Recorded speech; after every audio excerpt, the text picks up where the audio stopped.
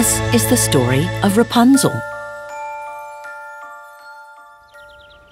A long time ago, in a faraway land, a man and a woman lived happily together, waiting for the birth of their first child. They lived in a small house with a big garden behind it, but they never dared to go inside the garden because they had heard a witch lived inside of it and would curse anyone who entered. One day, the woman sat by the window, looking out at the garden, starving for food, when she saw the delicious vegetables and fruits growing inside. Without any money, they both became desperate for something to eat. The man had no choice but to sneak into the garden and take some food for his wife. So he climbed over the wall and began filling his basket with all the vegetables. As he was placing the last of the tomatoes in his basket, he heard an angry voice call out, "Who said you could take my vegetables?" Shocked and scared, he begged the witch.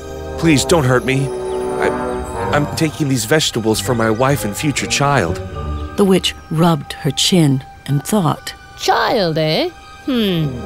I will spare you, and even let you eat all the tasty treats in my garden, but in return, you must give me your child.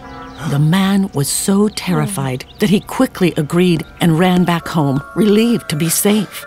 Not long after, their daughter was born, and the very next day, the witch kept her promise and took the child from them. The witch named the girl Rapunzel. Rapunzel grew into the most beautiful girl, with long golden hair as long as a football field.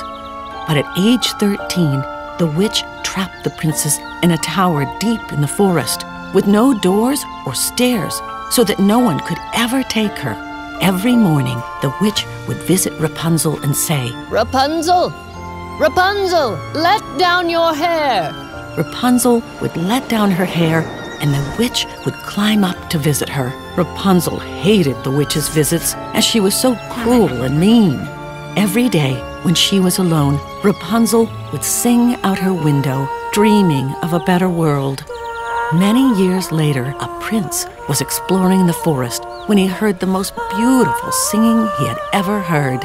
He followed the singing all the way to the tower and hid behind a bush. And while Rapunzel was singing, he fell instantly in love. He watched as the witch came to call out to Rapunzel and climbed the tower. After the witch left, the prince called out to Rapunzel at the bottom of the tower, just like he'd seen the witch do. Rapunzel! Rapunzel! Let down your hair! Down tumbled the long golden hair, and up climbed the prince. At first, Rapunzel was frightened of the stranger, as she had never seen a man before, but she was immediately taken back by how kind and loving he was compared to the evil witch. Rapunzel loved hearing the prince's stories of the outside world, how there are vast, deep oceans to swim in, huge town squares with hundreds of happy people, and the prince's castle where she could explore all day. They fell in love immediately, and he promised to rescue her so they could live happily together, but they needed a plan to escape. The next day, and for many days after, when the prince visited Rapunzel, he would bring her silk so that she could knit and weave a rope to climb down. One day, the witch noticed Rapunzel hiding something in the corner and grew suspicious. She discovered the silk rope and became enraged. The witch got so angry that she cut off Rapunzel's beautiful golden hair and cast a spell that sent her deep into the middle of the forest to live. When the prince came later that day, he called out, Rapunzel! Rapunzel, let down your hair! Down came tumbling Rapunzel's long golden hair. When the prince reached the top, the witch cried, Ha! The princess has gone forever, and you will never find her. Shocked, the prince fell, landing in a bush of thorns that scratched his eyes, making him blind. Heartbroken and blind, the prince wandered around the forest for months, calling out, Rapunzel! Rapunzel, where are you? He didn't know where he was, and he felt like giving up, until one day he heard the most beautiful singing he'd ever heard. Rapunzel! Is that you? he shouted. Yes! I found you at last. She cried, running into his arms, and they hugged each other tight, happy to finally be together again. She cried tears of joy that fell into his eyes and cured his blindness. Together, the prince led them back to his castle, and they lived happily ever after. The end.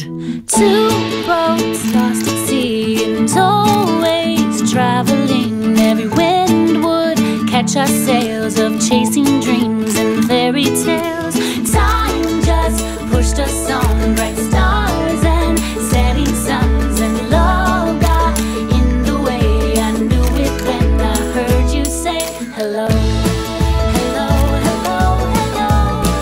I missed your smile, and this time I won't let you go. I see your face, you say the words, and down I fall. Hello. Remember to please like the video and subscribe to our channel so you can stay updated on all our new videos.